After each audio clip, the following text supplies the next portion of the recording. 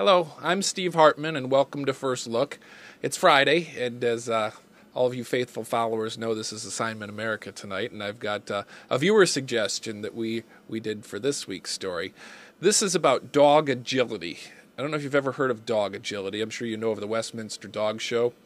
This is nothing like that. This is more like the Olympics for dogs. I did my first story on this about probably 15 years ago, and I was floored by it.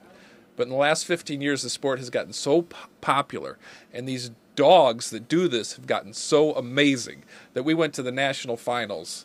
So these are the top dogs in all of America competing in basically dog obstacle course. I'm going to show you a little bit of what it looks like for those of you who aren't familiar, and for those of you who haven't exactly seen what it's like when truly amazing dogs do this sport. Now these dogs go through this whole course, not just hurdles, but they go over this A-frame thing. The owner's going along there. You can see her. She's in the tie-dye shirt and telling the animal where to go. And as you can tell, it's kind of a sport for middle-aged women. It's almost all middle-aged women, with some exceptions. But these dogs are, impeccably trained, and the people they pretty much devote their whole life to training their dogs to run this course. And see, that dog did a good job. Gets a hug. Actually, all the dogs get hugs at the end. That's kind of the neat thing about the sport. It's a real nice lesson.